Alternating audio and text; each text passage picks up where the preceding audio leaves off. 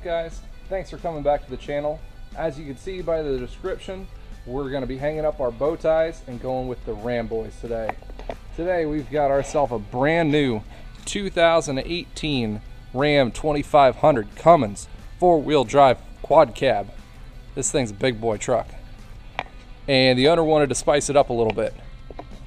So what are we going to do? Lift it up, add some awesome wheels and tires. Today we're going to be putting on this leveling kit from Kroeker Off-Road Engineering. They've got a really cool kit to be able to level everything out on this truck so we can fit a little bit bigger wheels and tires there on the front end. As anybody knows, Dodges, they can fit anything on the rear, so we just want to make it a little bit bigger in the front end, even it all out so we don't lose that rake. Comes with Fox 2.0 Performance Series, so these are the build aluminum shocks. It's got the high steel coil springs lifted up about 2.5 inches to be level with the rear centering billet nozzles there. We've got our brackets to lift up our sway bar kit, instructions, stickers, hardware, everything else you need in the regular kit.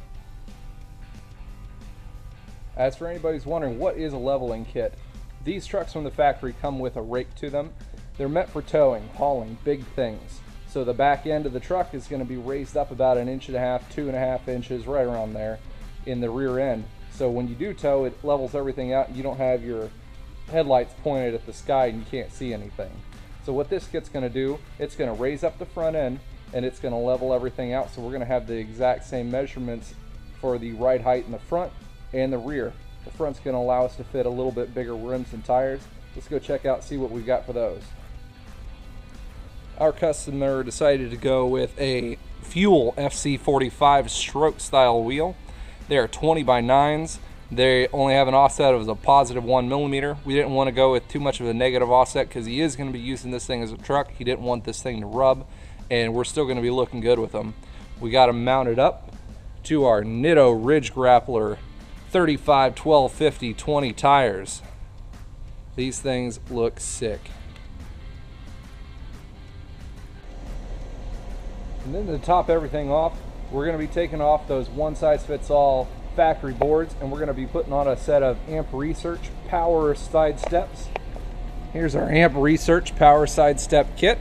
They come with heavy-duty brackets. The steps are in the box, wiring kit for everything you need, LED lights, modules, instructions, all your brackets and hardware, everything that you're going to need to put this thing together and make it looking awesome. Let's stop squabbling about the numbers. Let's get this thing started.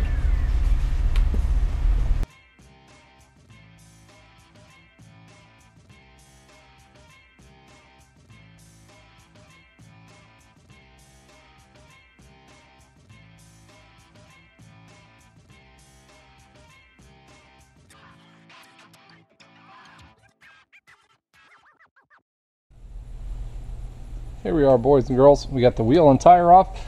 We're in here looking at our suspension. We're going to be removing our shock absorber. We are going to be removing our spring, and then the brackets that we have in the Kroeker off-road kit is for the sway bar bushings here. It's going to be a bracket that's going to drop this down so it allows the traveling and the geometry of the front suspension still to function as normal and not bottom out at certain areas. So taking off our shock absorber here, this bolt's going to be a 21 millimeter. Also, always make sure you have your front axle supported by a jack because this thing will want to drop down. This is holding it up. That out of the way. So we are able to get our shock up out of the way. Next thing I'm going to want to do is the bracket for our brake line and for our speed sensor line. We're going to want to take this off so when we lower this whole axle down, it's not going to stretch this line and everything too much. That one is going to be a 13 millimeter,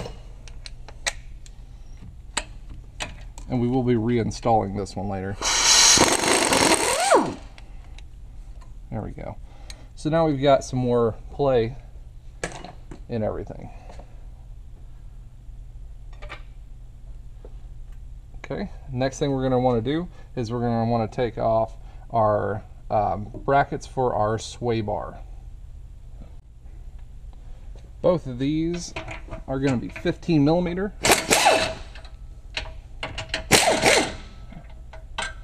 And then the other side is the same.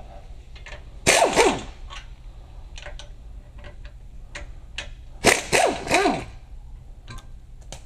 we are. Now that's able to drop down. So we've got both of our sides supported now. The brackets on both sides are loose. I took the shock off the other side as well, so now your front axle is able to move independently and everything's supported underneath. So we're gonna raise the truck up a little to be able to get these factory springs right on out of here. Gone. Plenty more room for new stuff. So the next thing that we need to do is we're going to have to be installing these billet aluminum spring stabilizers here, and to hold these in place we're going to have to drill a 1/4 inch hole right about here so we can put some hardware that'll hold it into place.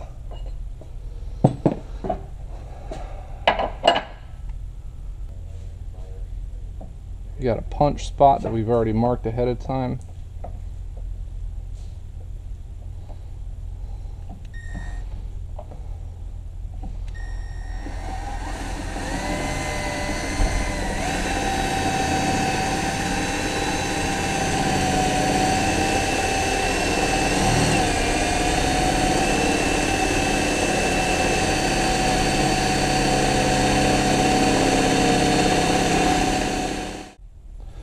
So we've got our hole drilled here. So now the kit comes with black 1/4 inch hardware with washer and nut. Get that all installed there. Tighten that up. Looks pretty good. Alright, so we've got our shock, new one, our Fox 2.0 put back up into place. The top nut for this one is going to be a 19 millimeter, so we'll go on another fast forward marathon. And go!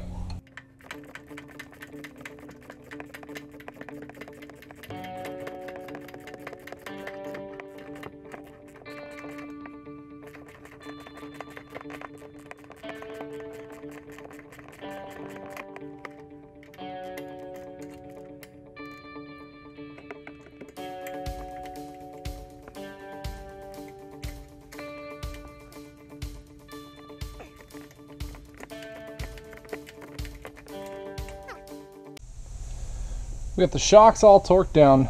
We jacked up our front end. We put it up a little bit at a time, all the way up. We got our 21 millimeter bolts. We're using the same hardware back in to hold our shocks in place. So now our front end is back down where it needs to go. We'll need to put our 13 millimeter back in for our bracket. That in right here. Alright, got our bracket in there. I already got the one in on the other side. So everything is pretty much supported. Next thing we're going to want to do is put our spacer plates for our sway bar that we drop down. These plates right here, they're marked each side. This one is marked passenger with the nice finished side facing out. And these are going to mount right up here like this. And our sway bar is going to mount up there. So afterwards, it's going to look right like that. I'll zip that up real quick. We used our factory hardware to mount the brackets up into the frame, and then supplied is the 17 millimeter hardware to mount our factory sway bar to the bracket.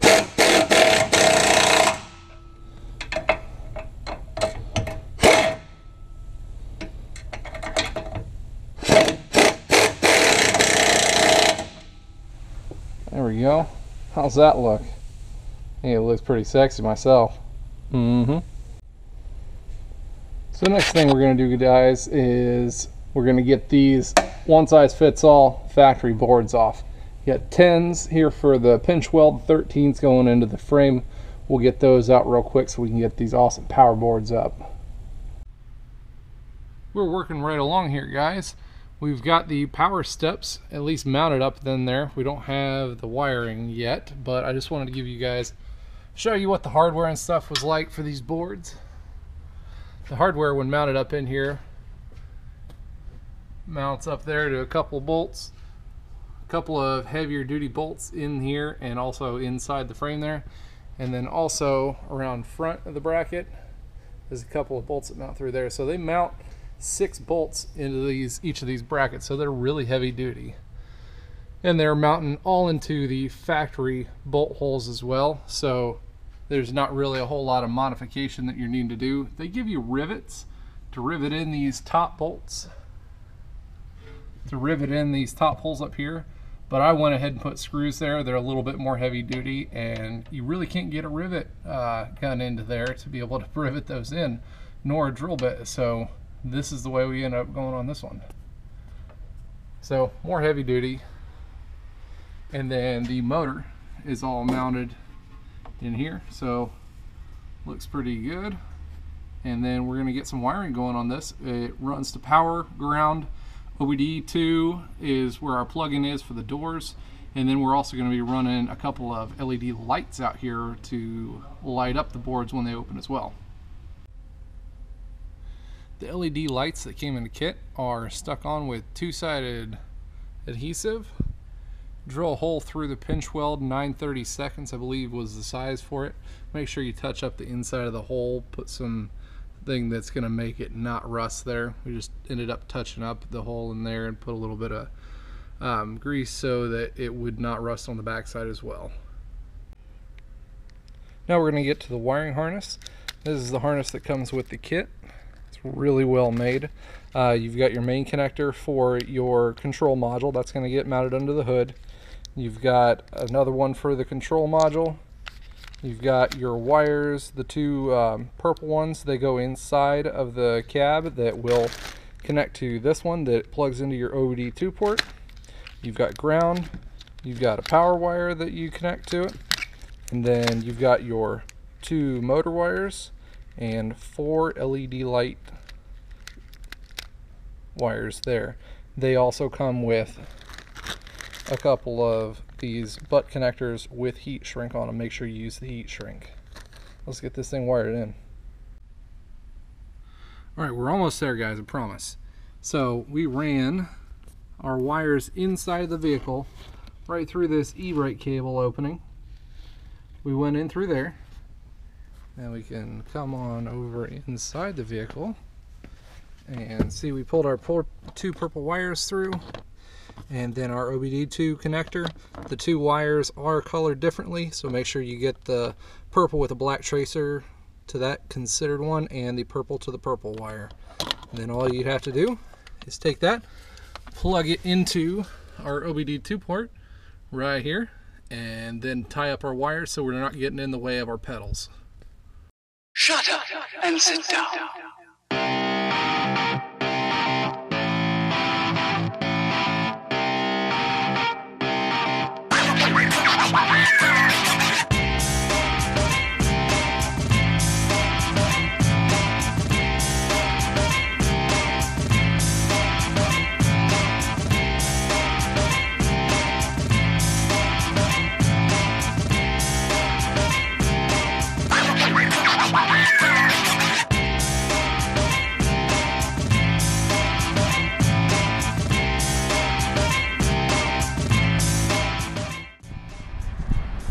Here we are, guys. We've got the finished product on our 2018 Ram 2500 Cummins.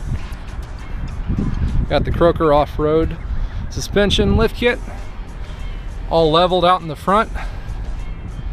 Looks real good with those Fox 2.0 shocks, and boy, those fuel wheels. Those are sexy. Power board's all tucked up in, makes it look really clean.